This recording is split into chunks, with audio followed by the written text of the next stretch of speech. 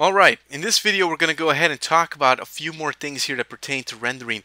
We're going to go into another setup window, so just bear with me here. We have to get this all out of the way, and you have to know where all these tools are and how they work in order to help you out with rendering a little bit further down in the future.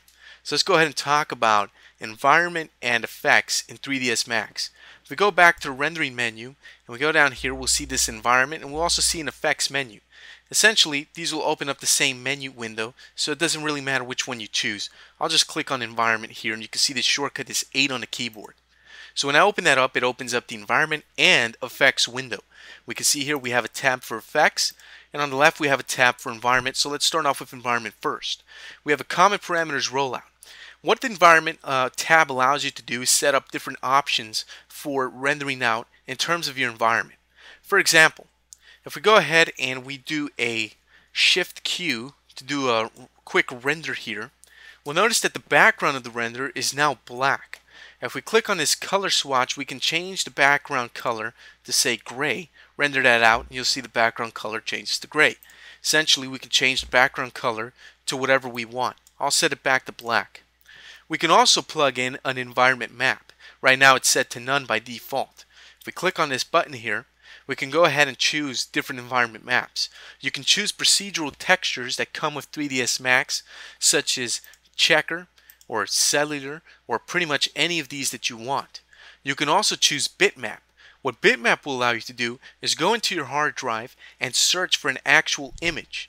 Now the image could be, say, a background of a sky or outer space or whatever it is that you want for your project or your scene.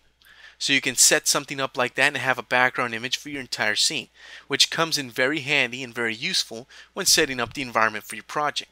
Hence why this option is located in the environment and effects option window. So let me go ahead and set up a checker map here real quick. It's not going to look too good. I'll click OK, but just to give you the idea of what's going on here. So now you see I have a checker map and the background of my render. And if I want to get rid of it, I can right click on top of the map here, and I can click on clear. So I'll clear that out, and now if I render again, you'll notice there's no more environment map. This checkbox here for use map simply tells 3ds Max to render with the map or uncheck it to render without the map. Global lighting allows you to set up the ambient and global lighting in your scene. Over here we can set up a global lighting tint to whatever color we want. By default it's set to white, but if I wanted to I can give everything a reddish tint. So I can do that. If I hit render, you'll notice everything has this sort of reddish sunset looking tint. I can also control the level of the global lighting. Right now it's set to 1. I can increase that to blow it out of proportion. Now it's very, very bright. Or I could take it all the way down to 0, and if I render, I'll get a pitch black render simply because the global lighting's turned off and I don't have any lights in the scene, so we get a pitch black render. I'll set that back to the default, which was 1. And I'll set the global tint back to white and render that out again, and we're back to square one. Over here we have ambient. If we click on that, we can change the ambient light color of the ambient light. So I can set the ambient light to say green, click OK, render that out, and I'll get this sort of greenish hue on everything in the scene. So this allows you to change and alter those ambient colors in your scene.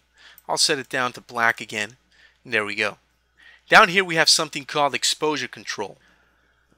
What exposure control does, it allows you to control the final output of the image using different exposure control algorithms.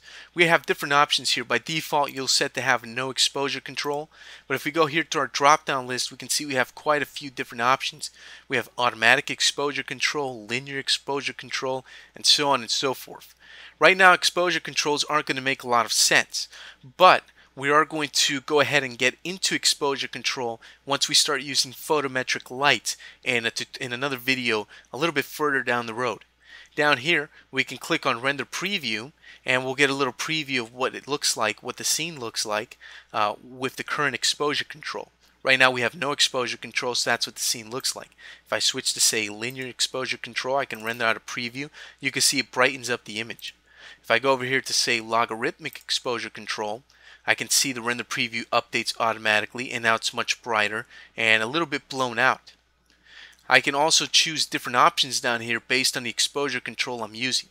So when I switch to logarithmic exposure control, I'll get this options parameter down here that allows me to control different things, such as the brightness, the contrast, midtones, the physical scale, and so on and so forth.